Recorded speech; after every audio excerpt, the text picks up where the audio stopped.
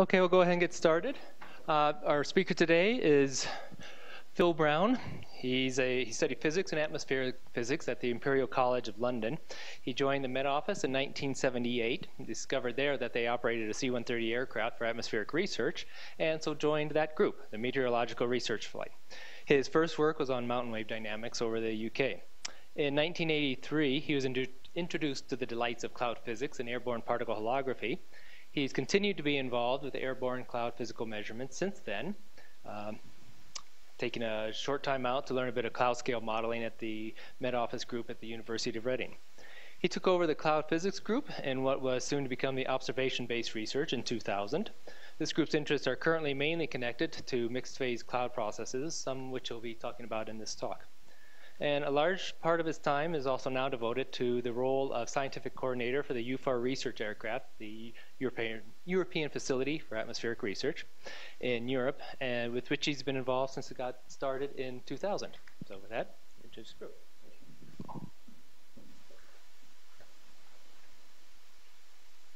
Right, I'm told you can all hear me okay if I stand and speak at the microphone like this. Nods of agreement. Good.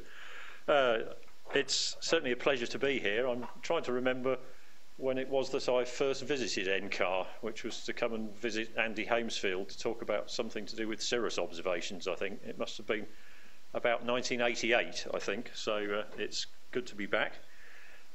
So what I want to do here is just to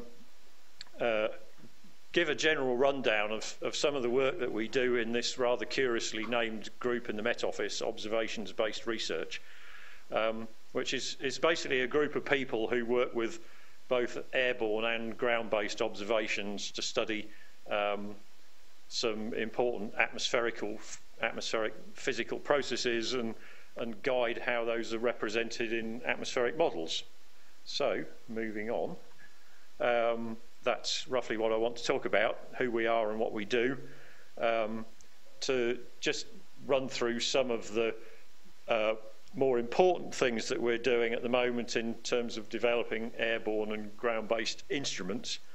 And then to say just a little bit about some recent field campaigns that we've done.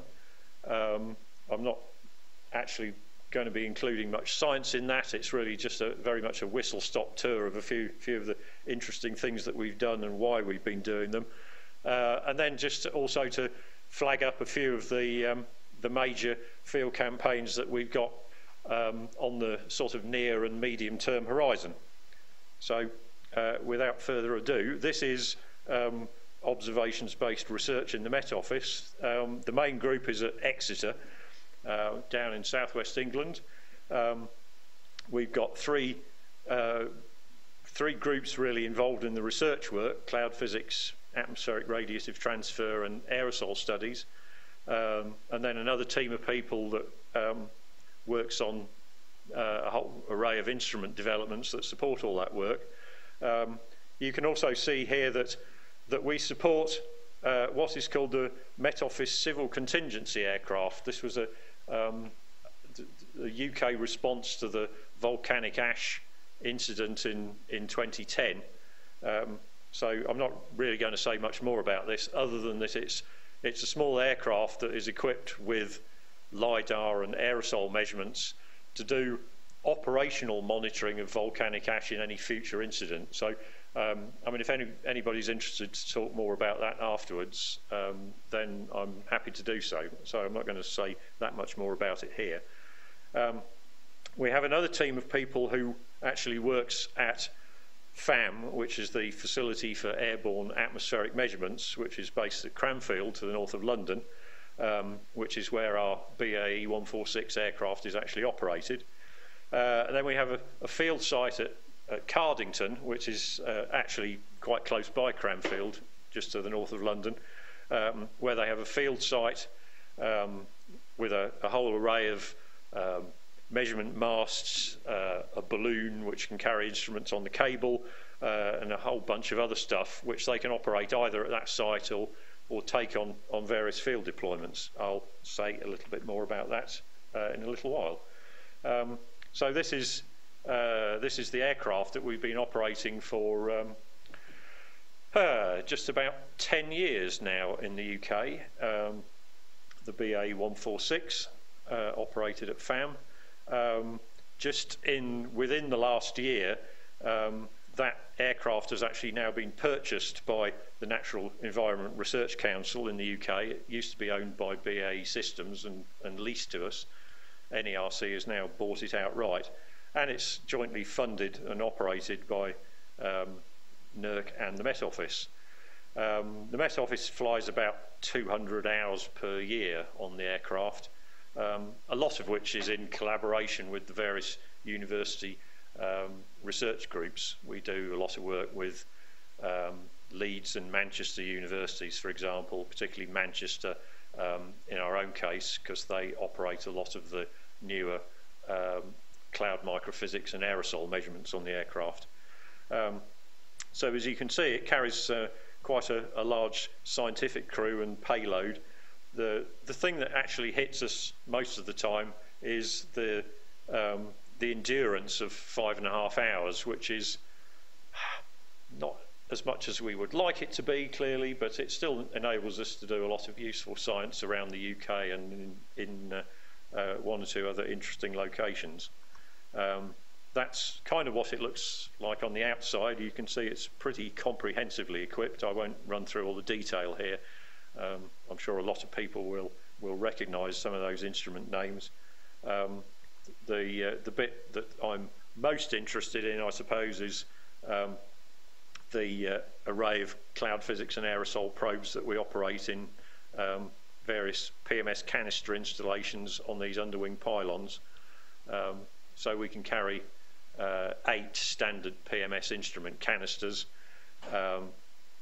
and other instruments as well, such as a SPEC cloud particle imager flies on the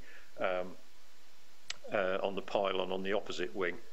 So pretty well equipped. This is the Met Research Unit at Cardington, the field site that I mentioned. Just a rundown there of some of the range of instruments that they're capable of operating. As I said, they've got balloon-mounted turbulence probes. These are separate little packages that you can string on a balloon cable, so that you can operate maybe 5 of them at different heights on the balloon cable to do turbulence profiling through the boundary layer. Quite a nice piece of kit. The thing that I'm showing in the pictures here is I think one of the more interesting instruments that they've developed in the last few years, which is a dew meter for measuring very low precipitation rates that you get in dew or fog formation. So it can measure with a precision of about 0.1 of a gram per square metre, which is, you can see, is considerably greater precision than you get from a typical tipping bucket rain gauge, for example. So a lot of the work that they do, as you will see from the next slide, is related to study of stable boundary layers, fog formation and dispersal. This is quite a hot topic at the moment in the UK, because there's been a lot of recent instances of traffic disruption at London Heathrow Airport, which is very sensitive to fog, simply because it's so busy all the time. Any slight occurrence of fog can really screw it up there. So you know, they're really interested in having us do better forecasts of fog formation, boundary layer, cloud and visibility. So that's pretty much the meat and drink of what they do at the site at Cardington. So instrument development activities. So this is really only a partial selection of what I thought were some of the you know, the more immediately interesting things here. And I should add that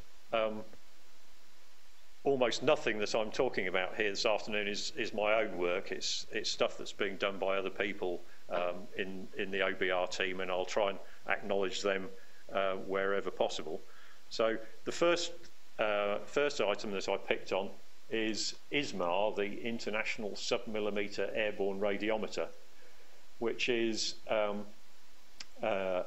multi-channel radiometer operating into the frequency range of several hundred gigahertz, funded by the Met Office and ESA, and with scientific collaboration from the Japanese Space Agency and a number of university groups in Europe as well. That's currently being re-prepared, hopefully to fly on the aircraft next week, all being well, having been considerably delayed in its initial operation. It's intended to be a satellite demonstrator type of instrument for a future spaceborne ice cloud imager, and also as a technology demonstrator. The channel that it will eventually have in above 800 gigahertz requires a certain amount of development of the detector technology still, so that will be going ahead over the next few years. And it's really, as I said, it's intended to provide a global monitoring capability for ice cloud, which is still quite a live issue for understanding and monitoring the performance of global models. So, as it says, these frequencies up in the hundreds of gigahertz range in the sub-millimetre region are very sensitive to ice and liquid water, and you can use them to get direct estimates of the ice water path and ice particle size and shape information, which will be very useful to have on a uniform global basis for basically testing the performance of global models.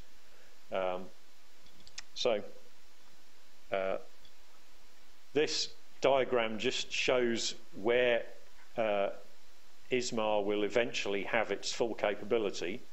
These channels here in the 183 gigahertz region, that's part of our existing instrument, which is called Mars, which also has some lower frequency channels as well. But then ISMAR goes into the sort of 220, 320, 400 and something, 670 something gigahertz. That's going to be the highest frequency operating at the moment. And as I said, it will have channels operating in the 800 plus gigahertz region when it is developed to its full capability. Excuse me. This just kind of gives you some idea of the brightness temperature differences that you can get above a range of ice water contents and as a function of different frequencies here. So basically just shows that with a mix of channels like this, you can basically have a capability that measures at quite high and quite low ice water contents, which basically enables you to look at both physically thick and thin ice cloud layers. So that's really why this represents a new capability, I guess. Here is the instrument shown as a test installation on the aircraft, and the diagram on the right here kind of shows the layout. So the rotating piece here is the rotating mirror and its stepper motor system, so that basically directs views from either the zenith, the nadir, or the hot and cold black body calibration targets into the array of receivers on the inside here. This is actually the feature that gave us the most difficulty with its initial installation, because obviously this sits in a blister on the side of the aircraft, and it had open viewports both below and above for the instrument to view out of. So obviously you have a large resonant chamber with open ports with air blowing past it, makes a very good organ pipe. and we had a lot of trouble with acoustic resonances in here, which were causing quite high vibration levels, you know, enough to cause some concern to our aircraft certification people. So we had to go to quite a lot of trouble to kind of solve that issue. We think we have it cracked now, so hopefully this will be in operation very shortly. So this is the trial where we hope to fly it quite shortly soon from Prestwick in Scotland. Sub-millimetre trial in cirrus and clear skies. That's really just intended as a kind of instrument shakedown, really. We're not expecting to get a lot of scientific data from that campaign. It's really more to do with instrument characterization. The first major scientific campaign will be this one, Cosmics, in March of next year, based out in Canada, and I'll hopefully say a little bit more about that later, so I'll skip on for now. The next thing that I want to mention is a big new development that we're putting into on aerosol instrumentation, and that's a package called Excalibur. Now, this has been put together by Justin Langridge, who used to be here in Boulder at NOAA, and he's kind of building something similar to what he built and flew on the NOAA aircraft, basically to greatly improve our ability to measure aerosol absorption and extinction properties. Basically getting the optical properties right is or better than we do at the moment, is still a pretty big issue for the climate modelling community, getting the direct radiative properties of the aerosol right, and that really needed a considerable upgrade of our instrumentation capability. So that's what we're trying to do. This is being aimed at a field campaign which we're calling Clarify, and you're calling On Fire. I think I was reminded this morning. So this is looking at biomass burning aerosols in the South Atlantic. Again, I'll hopefully say a bit more about that later. So this is kind of what will be in this package. There'll be cavity ring down aerosol extinction spectrometers operating at multiple wavelengths with relative humidity control, so that you can look at the response of aerosol to changing humidity. There'll be photoacoustic measurements of the aerosol absorption properties, again at multiple wavelengths hopefully, and there'll be an optical particle counter or counters for dedicated accumulation mode size distributions. As I said, that's very much based on the work that Justin did at NOAA. This is just kind of a first sketch of how this is going to look on one of our instrument racks that will be inside the cabin of the 146 aircraft. To give you an idea, that's like a double width 19-inch rack mounting system. The size of much of the bits and pieces, unfortunately, means that they're going to have to kind of sit in a box on top of that rack rather than being housed within it. That's kind of how things look at the moment. So then the next major item, which is something that we've been working on for quite a long time and hope to finally get out of the door fairly soon, is an airborne ice nucleus counter. I think it's fair to say there's been a considerable growth of interest in making airborne ice nucleus measurements in recent years, basically as those measurements have become increasingly possible. There's been a lot of development both here and in the US and by various groups in Europe as well, and there are now some good facilities in Europe at the AIDA cloud simulation chamber, for example, where you can bring all these different instruments and techniques together and intercompare them in a nice controlled way. So there's nothing radically different about this instrument. It's a continuous flow diffusion chamber, very much following the design of David Rogers. what we've done essentially is to put a lot of effort into maximising the power and efficiency of the refrigeration systems to enable us to operate down to temperatures of about -35 in the sample region, with good control and stability. I think that's really a key in this area. To have a system for rapid re-icing of the chamber walls. Obviously you have to have those covered with ice in order to maintain the proper specification of saturation with respect to ice in the sample region in the chamber. So you need to periodically get water in and then get it out quickly so that it just ices the walls but doesn't block up the chamber completely. Then the other thing that we wanted to do is to make the chamber as big as possible to give the maximum amount of growth time really for growing ice crystals once they've been nucleated, to improve the efficiency with which we can separate activated ice crystals from any residual large aerosol.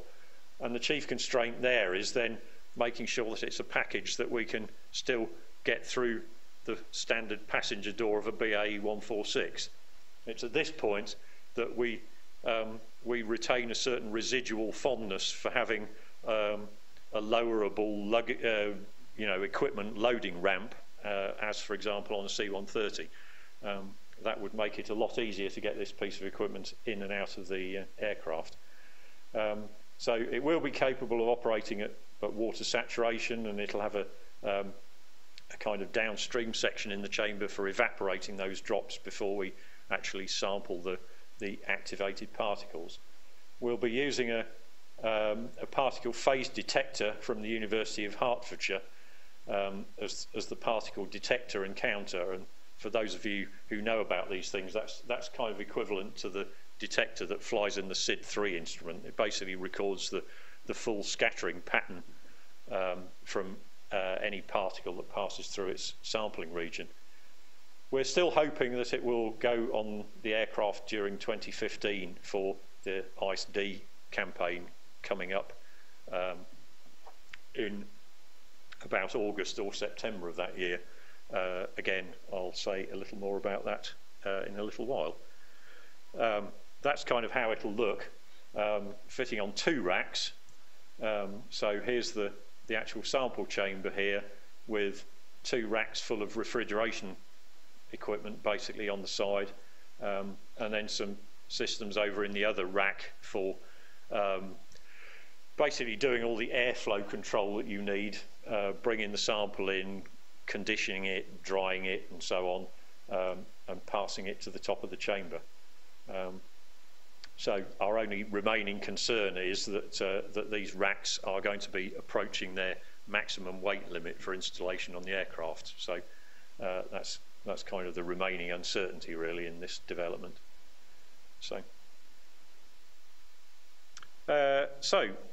Recent field campaigns.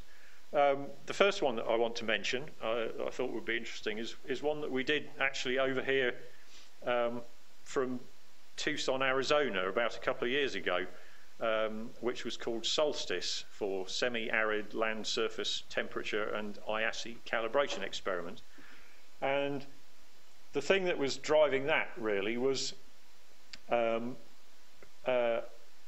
particular issue with our operational global numerical model, the unified model, where through the dry months of the season particularly, we were seeing large biases in the surface temperature in semi-arid regions. So that's pretty much characteristic of all such regions around the world, that you can see those temperature biases would exceed 10 Kelvin during the daytime, becoming much better at night. So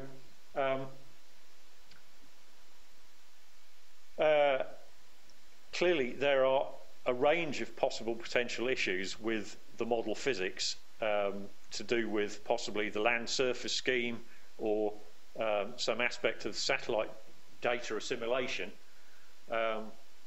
which could be contributing to this, and that was clearly what our driving interest was. Clearly, one of the things that we do in the Met Office is still to provide forecasts to the defence sector in the UK, who tend to operate still in a lot of semi-arid regions around the world.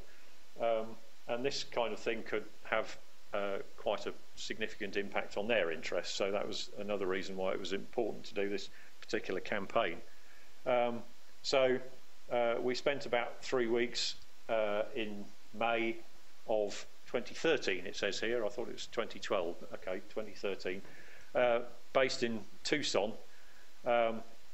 where there was a simultaneous ground-based campaign with some flux towers set up, soil and near-surface temperatures and humidities, turbulent and radiation flux measurements at the surface. One tower was also fitted with 3 infrared imaging systems looking at an array of objects on the ground for helping to evaluate this system called NEON, which is basically a forecasting scheme that we use for predicting contrast of imaging systems in the thermal infrared. So we did a number of aircraft sorties on this campaign, some of them based on this particular interest of looking at the issue of land surface temperatures in the unified model, flying a number of low and medium altitude mapping patterns essentially over these ground sites. And then we also did a number of flights underflying the IASI interferometer sounder on the polar orbiting satellites, just to do some further contributions to CalVal with those instruments. I don't have much to, in particular, to show in terms of results from that model, but just to show it was a good opportunity to do that field campaign at that time in that location, because simultaneously we were operating 2 different versions of our unified model with 2.2 and 4.4 kilometre grid resolution. That was part of an intercomparison called the hazardous weather test bed, which was basically intercomparing the performance of a number of operational and semi-operational numerical models across the central US, particularly for looking at their performance in predicting intense convective precipitation. So we were running those models anyway, so it was a good opportunity to intercompare their performance on this issue with the global model. And the particular point to notice really is that both of those regional kilometre scale models had significantly reduced temperature biases compared to the global model. Those were run without any land surface data assimilation. So I think the point to take is there that in the global model, the problems are to do with both the representation of physical processes at the surface, so that remains in the regional scale models, and also there's some issue with the data assimilation scheme, which is also having an impact. So basically analysis of all this stuff is still going on, hopefully reporting on that in a year or so. The next one I'll talk about is a project that we also did last year in 2013 called COPE, Convective Precipitation Experiment, very imaginative title there, to study the production of precipitation in organised convective systems over southwest England, and again to look at the exploitation of data that's used in operational or semi-operational convective scale data assimilation, and hopefully to do something to improve the representation of microphysical processes in operational kilometre scale NWP, thereby hopefully leading to improvements in quantitative precipitation forecasting. This was built basically off the back of a particularly severe flash flooding event that occurred about 10 years ago now, down in some small communities on the north coast of Cornwall, which is down in the far southwest of England, from what was quite an innocuous looking line of convection that formed along a sea breeze front there. The individual cells themselves weren't particularly intense, but because they were confined in a line, a small river catchment was exposed to quite intense precipitation over a long period, and that produced an extremely dramatic flash flood. So that was kind of what was driving our interest here. This was a big international campaign that brought quite a lot of teams together. So we obviously had the FAAM aircraft operating, and we had the University of Wyoming King Air over. I think this is quite an old picture now, because I know the colour scheme's different, but I think this is one that I took myself when we were also flying together out in Rico in Antigua a few years ago now. So we had the King Air team on board with the Wyoming cloud radar and cloud lidar, a superb facility to have in a joint campaign like this. We did actually fly the Mocha civil contingency aircraft on a couple of scientific flights.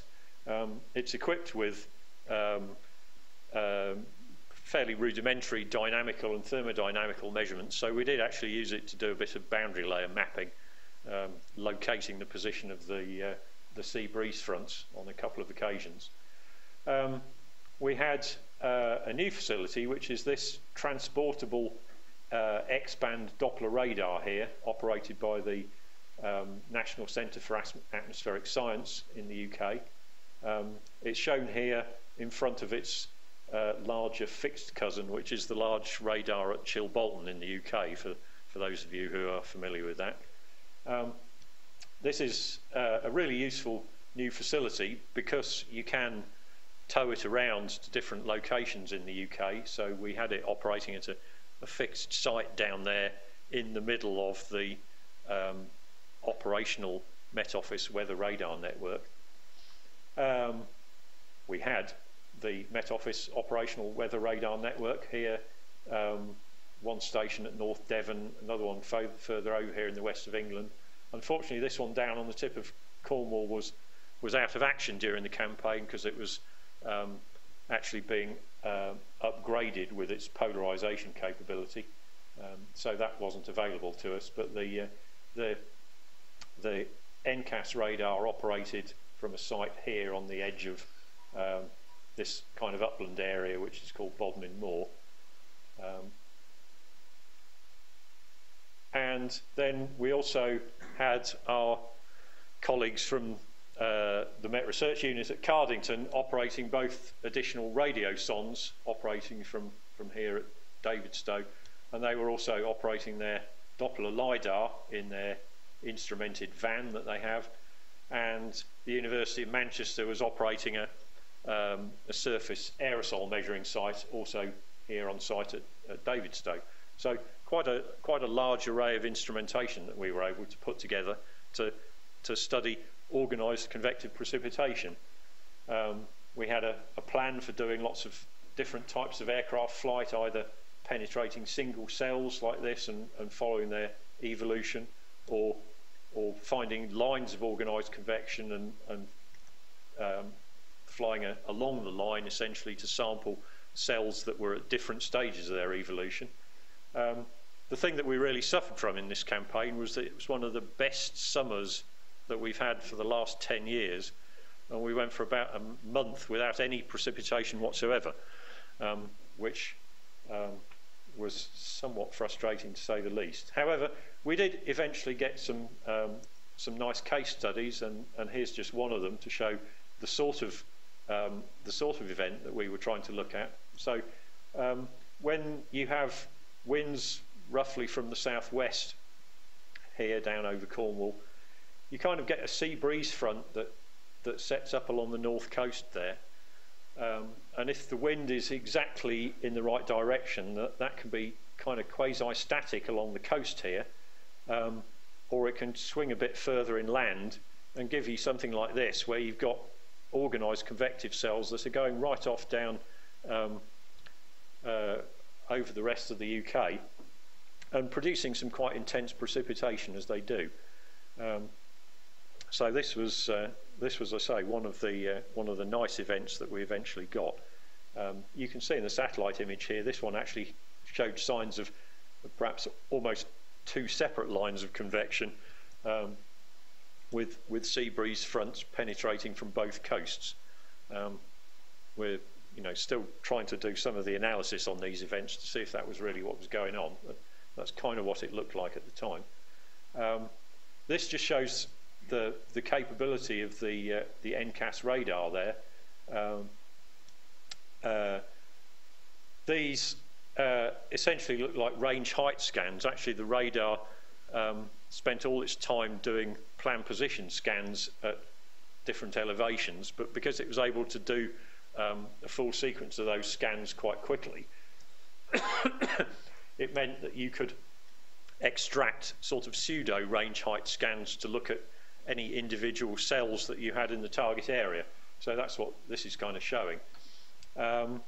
We were quite surprised by the high reflectivities that we would see at quite low altitudes in this system, and that, together with the large positive ZDR values here, is indicative of quite vigorous warm rain processes going on in these clouds. So the interest from the microphysical point of view is going to be very much about the interaction between supercooled raindrops, glaciation, splinter production, possibly from drop freezing, possibly from the Hallett-Mossop process, because a lot of subsequent growth of ice particles is going on within the temperature range of the Hallett-Mossop process.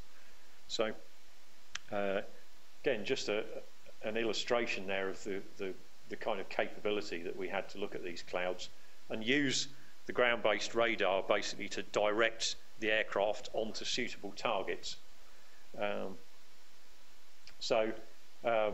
This is just one small part of this case study that shows 3 penetrations that we were able to make through one isolated cell forming along this line. You can see here we're flying with a slight crosswind orientation, basically so that we could concentrate on penetrating this single cell. Here's just some of the measurements that we got from that single cell. Quite solid updraft cores exceeding 8 meters per second here. We certainly saw values as high as 12 or 13 meters per second in the strongest updrafts. This looks like a fairly classic case with an updraft that's mostly supercooled water and ice in the downdraft region, probably just on the down shear side of that. These are the 2 subsequent penetrations that kind of just show how that evolves a bit. Bit more ice appearing in this one. The updraft still about the same magnitude. And then on the subsequent pass, things are getting a little bit more mixed up here in terms of the updraft structure, but still quite a clear signature of an unglaciated updraft and ice forming downstream. So I'm not trying to say that there's nothing about that that's particularly common to any of the events. There'll be other cells that look completely different, but basically we have a good set of in situ measurements here. One thing that surprised us, I think, perhaps was the magnitude of the liquid water contents that we're seeing in these cells, getting up to be quite comparable with the adiabatic liquid water content. We think some of that may be due to the fact that these are clouds that are forming in a line, so they're tending to mix with each other rather than an unsaturated environment. So that's perhaps something that helps them keep high liquid water contents. We were also quite surprised, I think, to see such high cloud droplet concentrations. I mean, these, as I said, these are winds from the southwest, so they're very much clean maritime air that we're seeing down there. But nevertheless, drop concentrations reaching several hundred per cubic centimetre. However, clearly these were quite vigorous updrafts, so there is at least the possibility of nucleating large droplet concentrations. I'm sure you've seen a lot of this sort of thing before, just to show that this was the sort of additional capability that we had with having the King Air available. This was actually an event that was the previous day to the system that I just showed, where basically we messed up on the forecasting and chose not to fly the BAE on this day. We thought, oh, it doesn't look very exciting, we'll just fly the King Air. It turned out to be the best day we'd had so far in the campaign, but at least we had one aircraft up there doing something, which was very useful. So you can see quite a nice updraft structure here with downdrafts either side, reaching, as I said, 30 meters per second in this case, and quite frequent occurrence of millimetre-sized droplets in the middle of that cloud, as I said, indicating a very efficient warm rain process going on at lower levels in the cloud. We have now run, and this is some work that's been done by Kirsty Hanley and Humphrey Lean at the Met Office group at Reading. Kirsty has run for each case study that we've done a complete set of test runs of the unified model at resolutions of 500 metres, 200 metres and 100 metres for comparison with the operational, what's called the operational UKV model, which runs at 1.5 kilometres resolution. And you can see obviously very different structures in the simulated convection there, with the highest resolution runs perhaps doing what we would expect them to do a lot of unrealistic, very spotty convection. I mean, this is very much a live issue in other contexts in the unified model development, is basically adapting parameterization schemes so that they work well down at these high resolutions. These, I think, in these models have not been so well adapted, which is why you still see quite a lot of spotty convection like that. And just to show how that compares in terms of domain average rain rates, the black curve here is the analysis from the operational radar, and you can see that on this occasion perhaps the 500 metre resolution model run is perhaps doing the best in terms of predicting the time evolution and the magnitude of that precipitation, getting both of those quantities right. The higher resolution models look okay during the peak period of production from that line, but then they also produce excessive production at other times. So that's when they're doing too much precipitation from shallow convection, I think.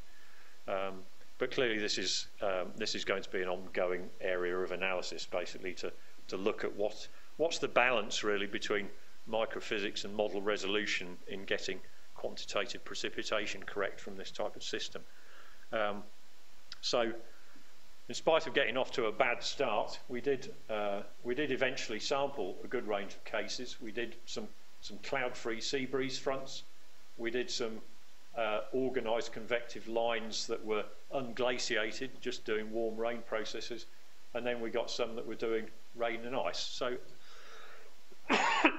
actually across all of those, it gives us quite a good opportunity to test all of the aspects of the model that we think will be important, looking at all the different science questions that we wanted to address.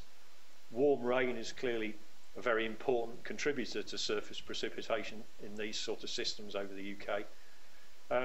But we did notice distinct differences in the cloud evolution, even between clouds which form in quite similar thermodynamic profiles, and that's looking at the contrast just between these 2 days, one after the other. There are, whilst there's a lot in common with those events, there's also some significant differences that's been seen as well, and exploring what's the underlying cause of that is part of what we'll be doing. So looking at the impacts of cloud organisation on entrainment and warm rain formation, ice initiation, secondary ice nucleation processes, all of those are going to be important areas of future study. The unified model simulations, as I said, typically at the moment, typically produce excess area average rain, and we want to look at as I said, the relative impacts of resolution and microphysics there and getting that right. Here's another area of interest at the moment, which is looking at cloudiness in cold air outbreaks. So we've done a couple of field campaigns called Constrain and Picnics. This kind of shows the situation. This is a MODIS satellite image that shows a cold air flow down to the east of Iceland, which is up about here, and the north of Scotland is down here somewhere.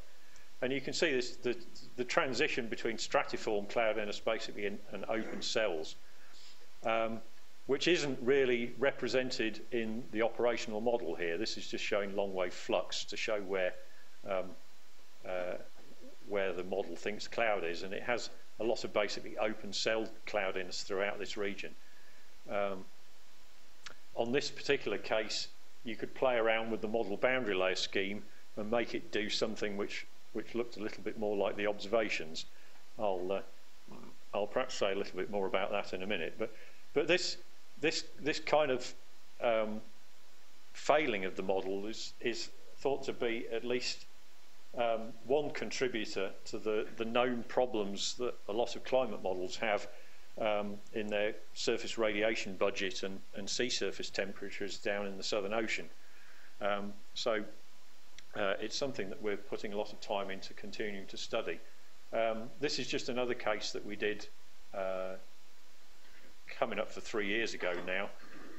A similar kind of event, cold air coming down to the east of Iceland, and we were able to do a kind of double flight, flying from the north of Scotland up to Keflavik in Iceland, doing some in situ measurements along the way, and then flying back over the top of the system, monitoring the cloud distribution with our airborne aerosol LiDAR.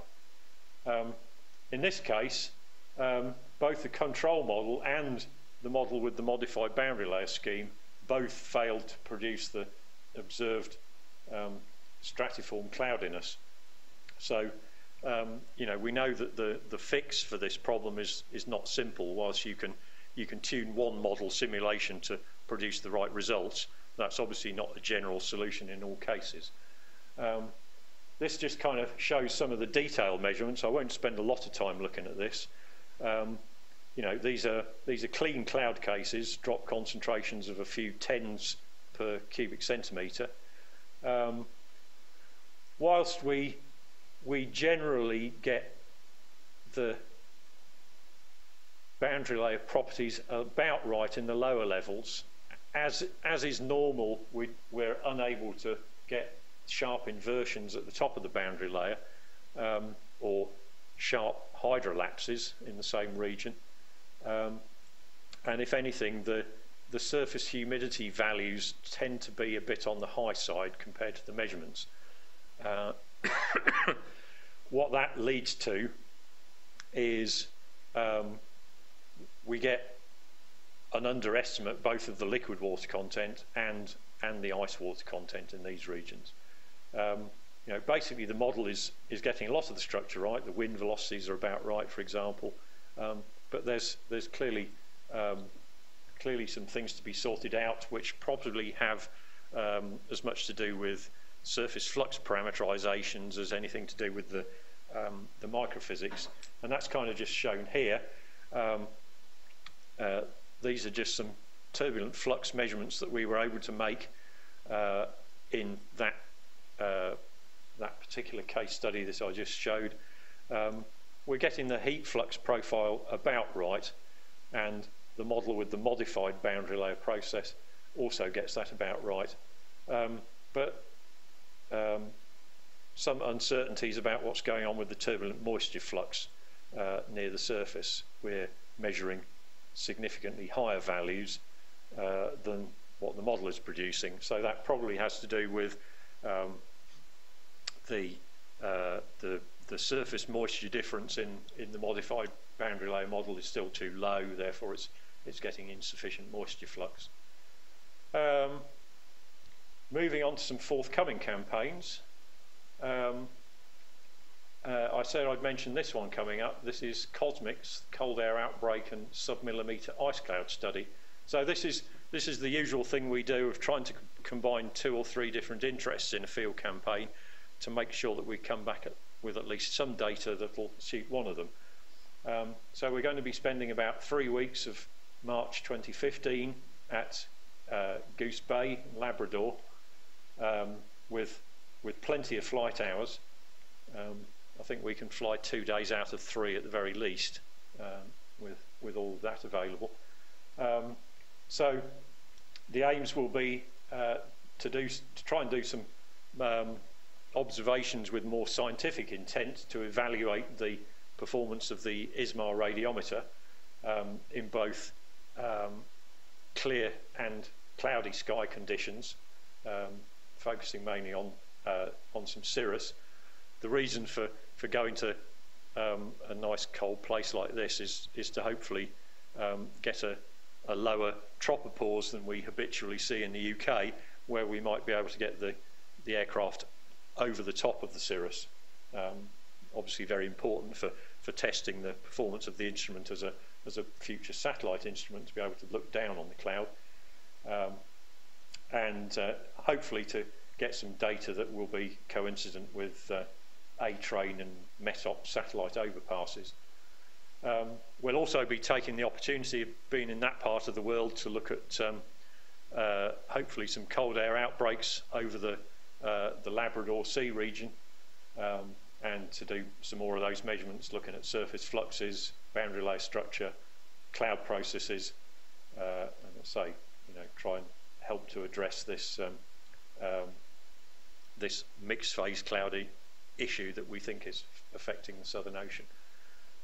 So that's the area we think we're going to be operating in. Goose Bay is round about here somewhere. We hope we're going to have the possibility to fly up to Iqaluit and Baffin Island here to do a refuel to give us a somewhat longer duration, so that we can possibly sample the cloud quite close to the sea ice edge in that region. We also hope to have the possibility of flying over the sea ice in Hudson Bay, assuming that's still around at that time of year, to do some ice surface measurements with the whole suite of microwave and sub-millimetre instruments in clear skies. So again, quite a campaign with quite a broad range of interests there. ICE-D I mentioned before. This is something that I'm sure Andy Hamesfield knows a lot about already. It's kind of originates from a whole set of field campaigns called ICE something or other, looking at processes of ice initiation in a variety of types of cloud. The intention here is very much to look at the impact of dust aerosols as ice nuclei. So all being well, we'll be going to the Cape Verde Islands for 3 to 4 weeks in August or September 2015, yet to be decided. With this possibly being the precursor to further field campaigns in later years, with perhaps with the NCAR aircraft. There will be, again, a ground-based component to this, based at the Cape Verde Atmospheric Observatory, so there'll be some more aerosol instrumentation operated on the ground by the University of Manchester, and there will be simultaneous work going on in the AIDA chamber in Germany, looking at properties of some of the dust. We will be running operational, hopefully, dust forecasts, so that will hopefully give us a steer on where to plan our flights. This kind of just shows sort of the situation that we hope to get. Here's a nice dust plume extending off the coast of Africa. Cape Verde Islands are kind of well placed to get on the fringes of that. Richard Cotton and others in the Met Office have been looking at a month or two's worth of satellite images and dust dispersion forecasts for August and September of this year to go through kind of planning exercises for where we would fly on given days. And it looks as though there will be plenty of opportunity to do something useful, either just monitoring the dispersion of the dust plume, looking at cloud formation in dust-free regions, but hopefully also finding occasional regions where the dust plume is interacting with the cloud formation and looking at the different impact that it will have. Clearly the objectives, as I said, looking at aerosol cloud interactions and dust in the Met Office unified model, that is being developed with a new interactive microphysics and aerosol scheme, which is based on this what's called UKCA, UK Chemistry and Aerosol scheme, which is a much more sophisticated scheme for representing dust, sea salt, biomass and anthropogenic aerosols in a lot more detail in the model. Therefore, with the opportunity, if we can determine the ice nucleating properties of those dust aerosol, we can use them as a prognostic system for ice crystal concentrations. So clearly the aim is to see, are IN measurements reliable in themselves, and are they a reliable predictor of cloud ice concentrations? So big objectives there, I think. I just want to get back to our ground-based team and give them a mention again. They've actually spent the last couple of months or so setting up a big campaign on the ground on the kind of Welsh borders region in the county of Shropshire, on the border between England and Wales, to do a big study of fog formation that will actually span 2 winters, this coming winter season and the one following, looking at radiation fog formation over complex orography, and also continuing to look at fog formation over flat terrain back at their field site at Cardington.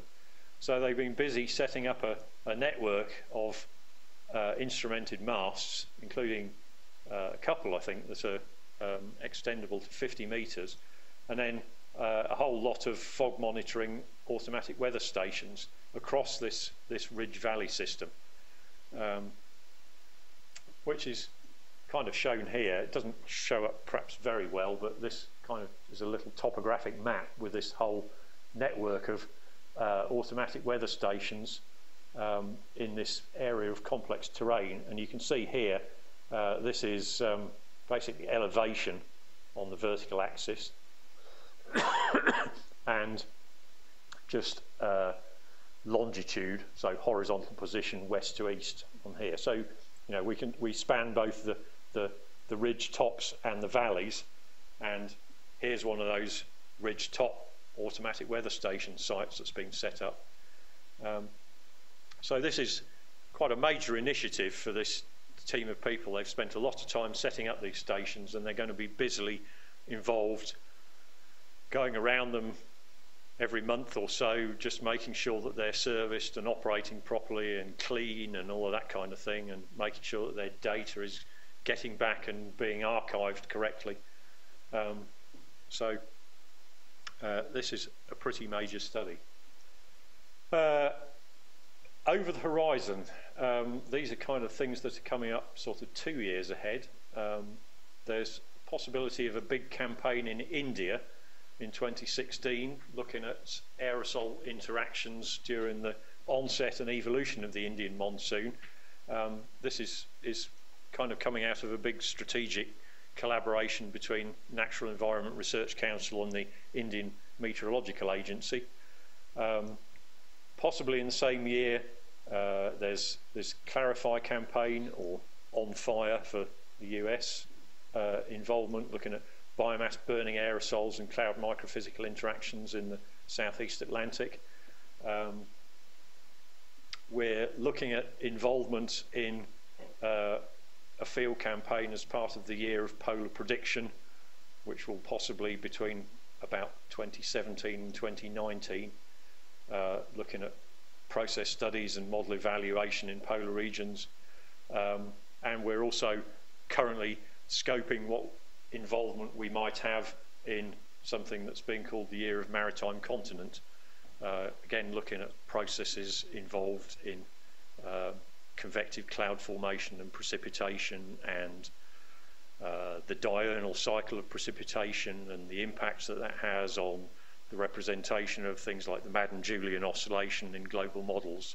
A whole big area of potential involvement that could spin out of that. And we're really just trying to kind of scope what our involvement in that is going to be. And I think, yes, that's it. So I'm sorry I've gone on perhaps a bit over time there, but hopefully that's given you a fairly good picture.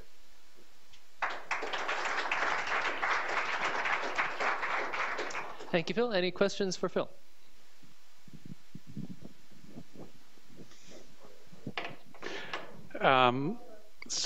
Quite some years ago, when I visited the flight facility, my feeling was that each of the scientists there kind of had to look at one thing and come up with a parameterization based on some observations per year. One paper per year, writing a parameterization that could be bolted into a model, basically. Are you still having requirements like that, or is it far more loosely now? I think it's a little more sane than that, I think, now. We're quite fortunate, I think, now that we have both the main aircraft observing team and the parameterization development teams located in the same building at Exeter, that we do actually talk to each other.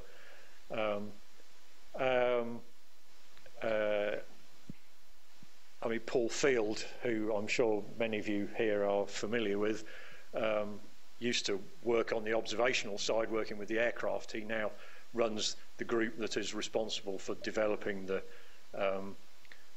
microphysics parameterization scheme in the unified model. So we do actually have the opportunity to work quite closely together, and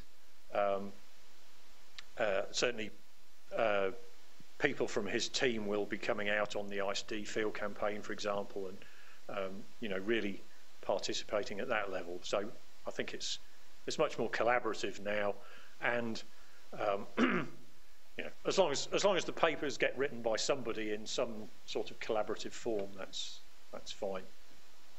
And as long as we show that the observational work eventually has an impact on improving the model performance. Clearly, if it doesn't, there's no point in doing the work. So. Thank you, Phil, for this very nice overview of the activities. At least two of the things that you've shown have prompted me to ask you this question, such as trying to measure fluxes in cold air outbreaks in the very miserable conditions, and trying to improve forecast of fog. So the question comes, anywhere within the plans of the observational group, Met Office, NERC, to do any UAV measurements? Where do UAVs fall within your map of observational assets? I can at least say truthfully that the Met Office does have some involvement in UAVs now. The group at Cardington, I didn't actually mention it there, but they are at the level of investigating the use of this sort of UAV, small electrically powered, very short range, kind of line of sight type flying, because it potentially gives them something that they can use for doing very simple temperature and humidity profiling near the ground, perhaps in stable boundary layer conditions. That will be useful to do. That's it at the moment. Clearly, UAVs sound good because you think, unmanned aircraft, you don't need any men. I was at a conference on research aircraft operations at the Royal Aeronautical Society in London just a couple of weeks ago, and there was a guy from the team at NASA Armstrong describing the Global Hawk facility, and clearly, you know, that's unmanned in the sense that nobody flies on the aircraft, but there's a hell of a lot of people involved in its operation, and it's not cheap. So I don't know. I think it's very much something that I want to explore with my EUFAR interest, really, because EUFAR started out as you know, as a manned aircraft network, but clearly you can't avoid talking about UAVs now, because it's just an area of exploding interest and capability as well. I think that's the main point. So, you know, understanding how you integrate UAVs and manned aircraft observations, it's something that we will have to talk about, but we're not perhaps doing it at the moment.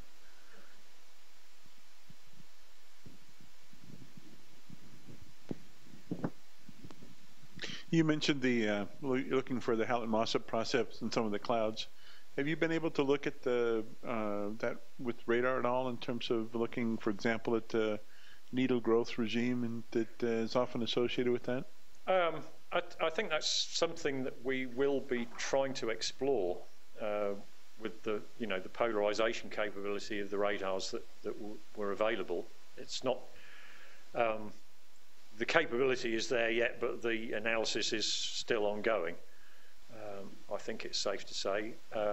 We've certainly, just skimming through the microphysical data, there is at least circumstantial evidence that the Hallett-Mossop process was active in some of these clouds, simply because you see you know, high concentrations of small columns. I think seeing what the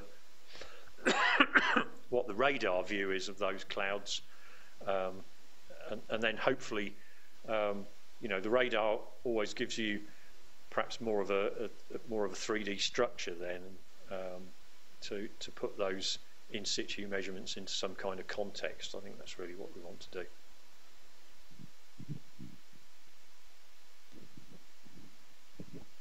For COPE, you mentioned that one of the objectives was to improve the assimilation of data into the prediction model. Mm-hmm. Does that include assimilation of the radar data, the cloud radar data? Yes, it does. And they're also working on assimilating line-of-sight Doppler velocities, which pretty much all of our operational network radars will shortly be able to supply. I mean, clearly, that is giving you line-of-sight Doppler velocities where the precipitation is already occurring. I think the predictive capability in these sort of you know, linear convergence events would come if you could see where the convergence line was before convective precipitation was already occurring. So we don't clearly have that capability at the moment. Unless perhaps we can get at it from, you know, these are summertime events, so you always get insects in the boundary layer, for example. We might be able to pick up insect convergence as a diagnostic of where those lines are forming. Any last questions for Phil? If not, let's thank him again. Thank you.